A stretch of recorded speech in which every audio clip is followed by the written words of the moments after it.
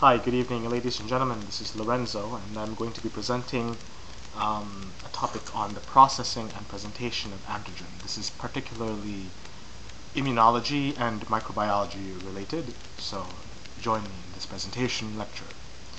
So basically, I want you guys to know that the MHC class 1 molecules are loaded with peptides via the endogenous pathway. Partially digested peptides are then loaded into the grooves of class 2 MHC molecules on the antigen-presenting cells by the endosomal, or also known as the exogenous pathway. The antigen-presenting cells migrate to the secondary lymphoid organs, where they present this processed antigen to the recirculating naive lymphocytes. The binding of the TCR to the peptide, also known as the MHC class 2 complex, provides the first signal in T-cell activation. The second signal is known as the co-stimulatory molecule interactions, which includes the CD28 binding to the B7, the CD4 binds to the MHC2, CD8 binds to MHC1, the LFA1 binds to ICAM1, and CD2 binds to LFA3. This serves as the second signal in a T-cell activation. The third and final signal in T-cell activation includes cytokines, which are interleukin 2, interleukin 1, interleukin 6, and Turner necrosis factor alpha. Superantigens are viral or bacterial proteins that cross-link the variable beta domain of a T-cell receptor to an alpha chain of a class 2 MHC molecule, and thereby cause polyclonal activation of T-cells and overproduction of cytokines, and as a result leads to systemic toxicity. Okay, that is a superantigen.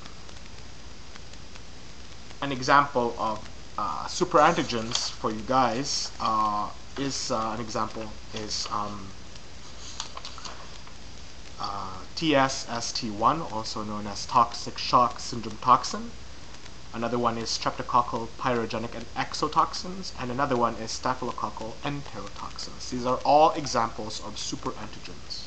Okay.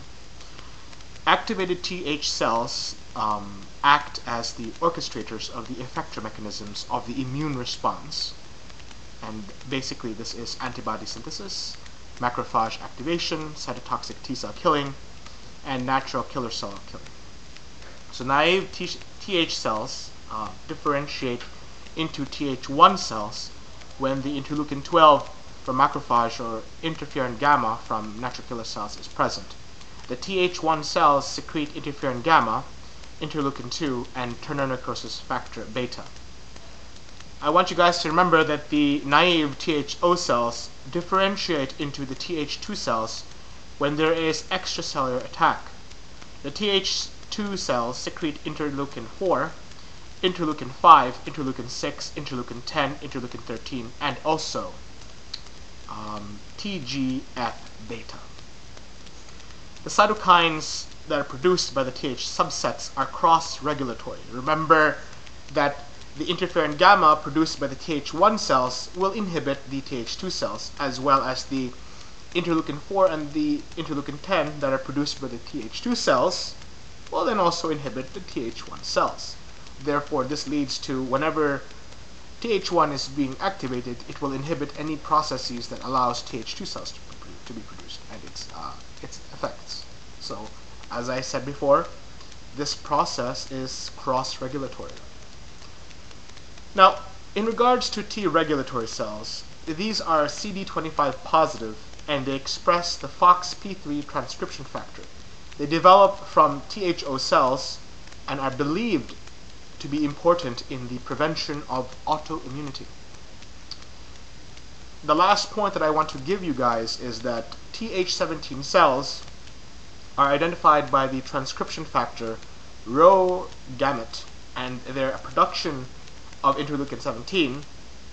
They play a role in the tissue damage associated with some of the autoimmune diseases that I will mention, such as IBD, irritable bowel disease, also known as Crohn's disease. Another one would be systemic lupus erythematosus, and whatnot. That concludes my lecture for processing and presentation of antigen. And I want to show you guys this particular graph, which is an overview of the inhibition that I said before, cross-regulatory pathway between the Th1 and the Th2. Note that Th1 produces interferon gamma, interleukin 2, and ternary necrosis factor beta. The interferon gamma, when produced by the Th1 cell, it will come and inhibit the Th2.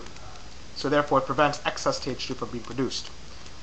And whenever the Th2 is being produced by the Th0 cell, it releases interleukin 4, interleukin 5, interleukin 6, interleukin 13, and TGF-beta.